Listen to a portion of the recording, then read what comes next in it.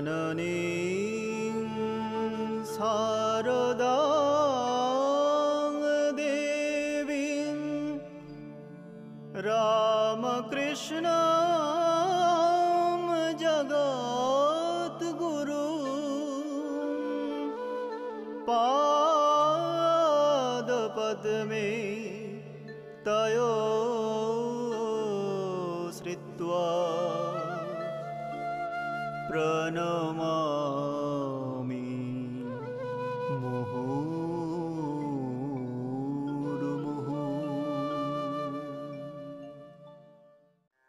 The Gospel of the Holy Mother, Sri Sarada Devi.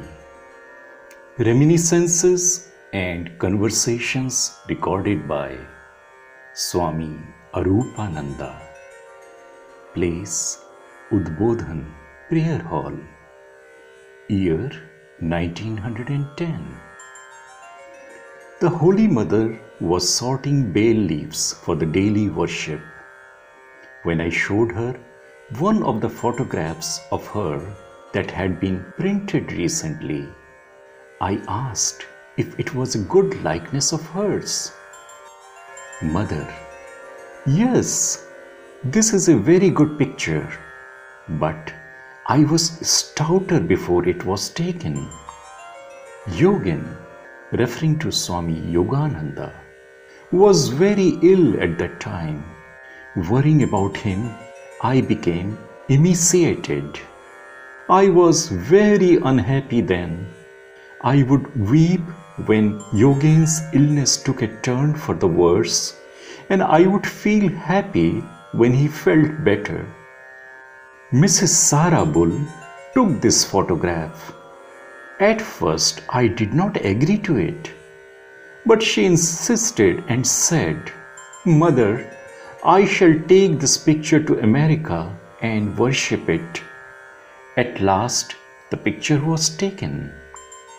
Arupananda: Mother, that photograph of Sri Ramakrishna which you have with you is a very good one.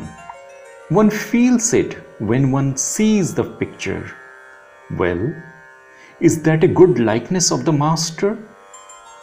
Mother: yes, that picture is very, very good. It originally belonged to a Brahmin cook. Several prints were made of his first photograph. The Brahmin took one of them. The picture was at first very dark, just like the image of Mother Kali.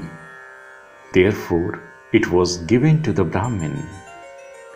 When he left the Kineshwar for some place, I don't remember where, he gave it to me. I kept the photograph with the pictures of other gods and goddesses and worshipped it. At that time, I lived on the ground floor of the Nahabat. One day, the Master came there, and at the sight of the picture, he said, "Hello, what is all this?" Lakshmi and I had been cooking under the staircase. Then I saw the Master take in his hand the bay leaves and flowers kept there for worship and offered them to the photograph.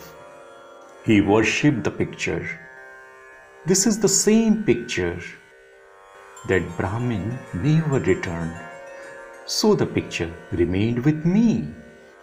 Disciple: Mother, did you ever see the face of the Master to be pale at the time of his samadhi? Mother: why, I don't remember to have seen it so. On the other hand, I always saw a smile on his face in his ecstatic mood. Arupananda: it is possible to have a smile during the state of emotional ecstasy, that is Bhava Samadhi. But regarding the photograph of his sitting posture, the Master had said that it was a picture of a very exalted state. Is it possible to have a smile in that state? Mother: but I have seen him smile in all states of Samadhi. Disciple: Of what complexion was he? Mother, his complexion was like the color of gold, like that of harital, that is, yellow or pigment.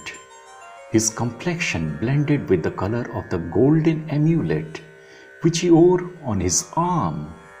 When I used to rub him with oil, I could clearly see a luster coming out of his entire body.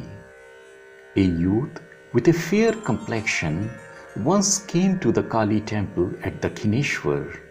The master said to me, "Both of us," he was referring to the man and himself, "will walk side by side in the Panchavati. You judge who is the fairer of the two." They started walking, and I observed that the youth was slightly fairer than the master. He was 19 or 20 years old. Mother continued, "When the master would come out of his room in the temple, people used to stand in line and say to one another, 'Ah, there he goes.' He was fairly stout. Mathur Babu gave him a low stool to sit on. It was a rather wide stool, but it was not quite big enough to hold him comfortably when he would squat on it to take his meal. People would look at him wonderstruck when he went with slow, steady steps to the Ganges to take his bath.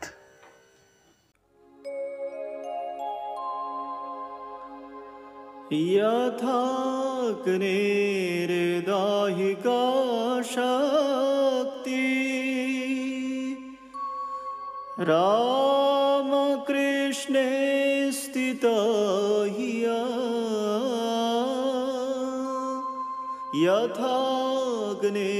यथाग्नेर्दाहिका Shakti